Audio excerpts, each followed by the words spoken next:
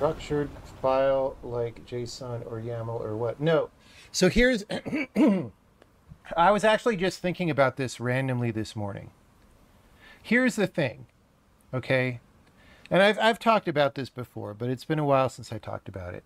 Everybody thinks JSON or whatever is so great because the code handles the parsing for you.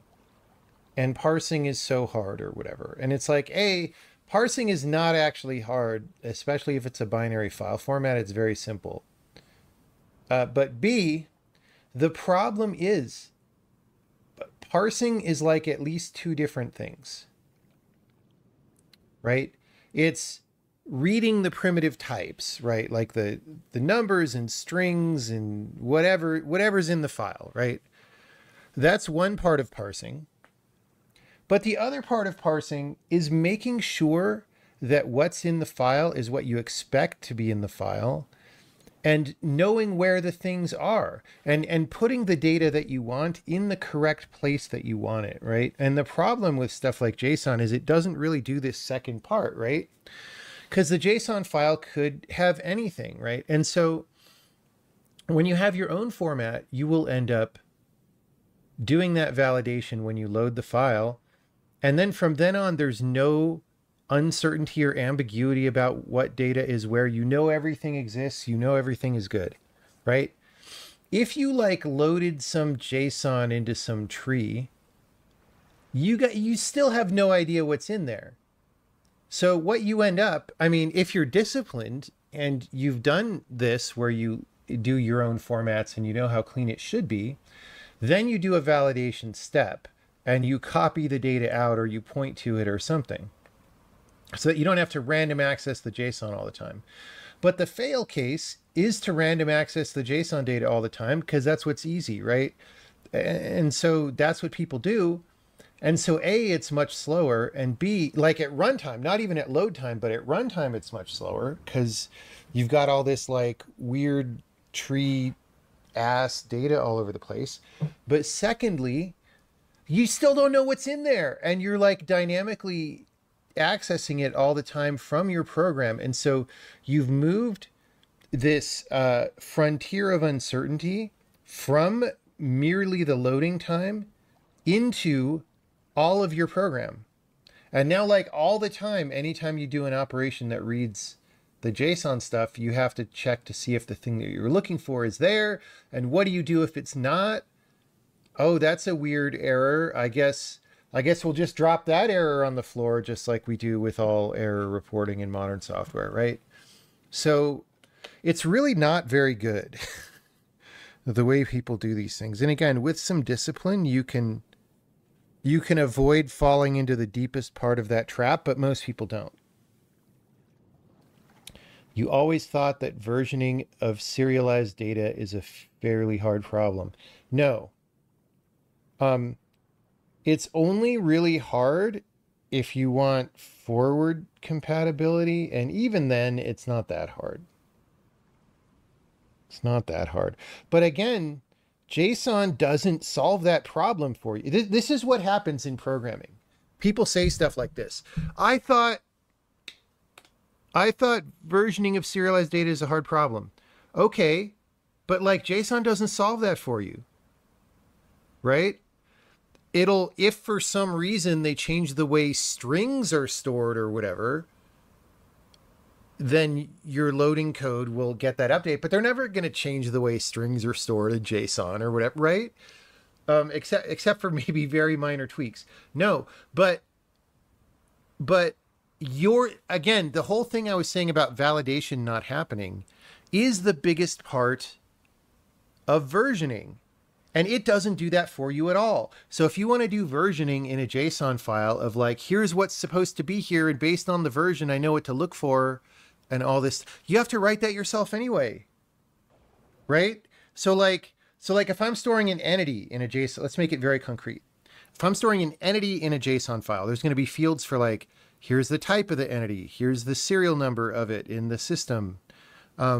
Here's the names and values stored in all the fields of the entity, right? Here's like the texture map, and here's the position coordinates and all these things, okay? If I add a field to the entity, but it's only there in entity version 37 and later, JSON doesn't know anything about that at all. You have to do it yourself anyway. So like these arguments about like, oh, you should use this serialization system because blah, blah, blah, are like, they're deeply incorrect arguments most of the time. One major thing you're forgetting is JSON is human readable via text editor. No, I'm not forgetting that at all. Our entity format is human readable via text editor, and it's more readable because it's not so full of crap. I mean, JSON isn't the worst, right? XML is the absolute worst. But like, look, dude. Oh no. Hey, I'll show you exactly. Let me make this very concrete for you. All right. We're in the overworld. All right. Here's the character. 57, 43, 60, right? So I can go to Sokoban, run tree, data, levels, overworlds, and I can go to 57, 43, 60. All right. And then I can drag this over here, and that's my entity. In text format, we also have a binary format that we use when we ship the game. Okay. This is tremendously more readable. It's also faster to load. And it has bonuses like floating point values will never diverge because we store the hex float. JSON is fine for prototyping. I mean, maybe, but like once you've written this code once, it's easy. Yeah, there's various things. So in fact, this has a whole layer of extra stuff. So when you see a star here, it means that this value has changed from the default value and will be loaded. If there's no star, it means that it's the default value.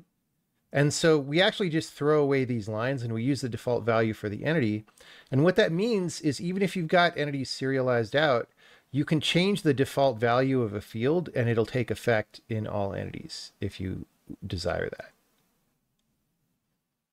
All right. So it's actually a very expressive, but also very specific file format. Or expressive is the wrong word, but it's very good for how tight and specific it is.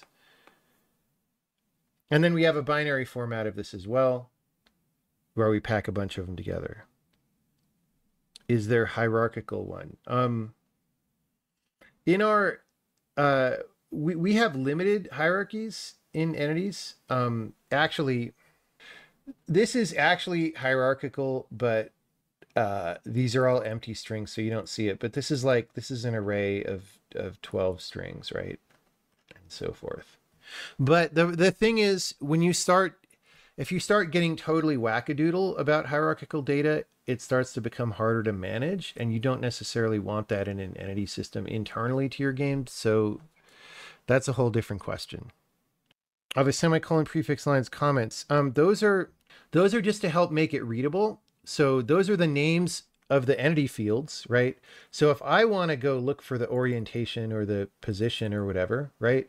I just look for that name, but the system doesn't read the name. You could if you were like doing extra validation, but we don't. We actually skip the name because the system knows what fields are in what order based on the version number, which is this one.